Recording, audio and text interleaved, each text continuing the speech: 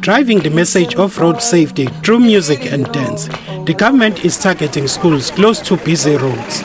Pupils are often run over by speeding cars. That informs road safety campaigns and measures to reduce speed. We found that with these speed slowing mechanism, the accident rate has decreased. We did lose about 4 learners from the school on the municipal road. They passed on due to speed. Pupil transport has also come under scrutiny. 2 weeks ago, 18 pupils perished after a taxi collision in Wolfenkop in Mpumalanga. This Easter, 235 people were killed in road accidents.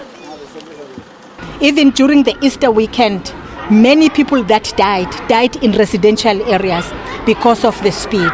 And therefore, in other countries, for instance, the speed limit is even 20 kilometers per hour in residential areas. We want to reduce it to 40 kilometers per hour. The taxi industry has also pledged its support.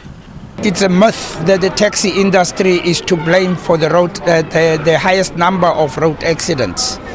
Where I can agree is that when a taxi gets into an accident, you normally has more people, more fatalities in a taxi.